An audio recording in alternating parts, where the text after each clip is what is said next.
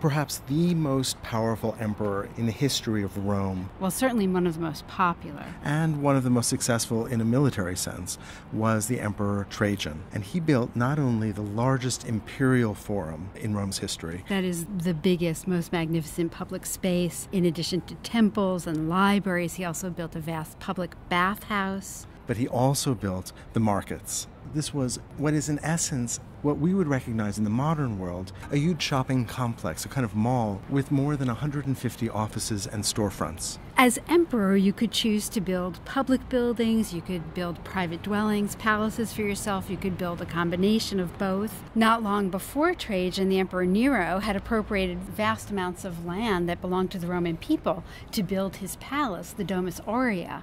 So the emperors that came immediately after him, for the most part, decided to build instead projects for the Roman public.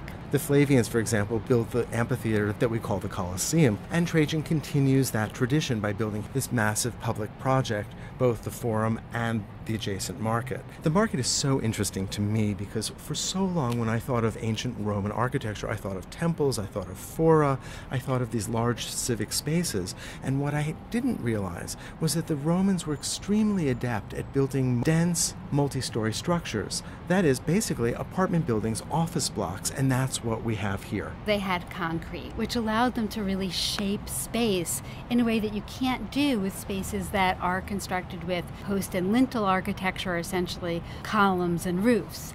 For example, here in the markets of Trajan, when we enter the central hallway, we look up and we see this very high, wide space constructed with the use of groin vaults made with brick-faced concrete. So a groin vault is simply a barrel vault that has been intercepted by a second barrel vault that is perpendicular to it. So in this case, we have the main barrel vault of the hallway, which is quite long, intersected by additional barrel vaults at right angles. And so you get this kind of X-shaped archway. This was done by Trajan's chief architect, Apollodorus of Damascus, an amazing engineer and architect who also built bridges and other military structures for Trajan. Apollodorus of Damascus also built on either side of this groin-vaulted hallway offices that are supported by barrel vaults and linked to the main hallway by buttresses. What I find so phenomenal about this space is the amount of light that is let in. And this is because the Romans had become so adept at using concrete.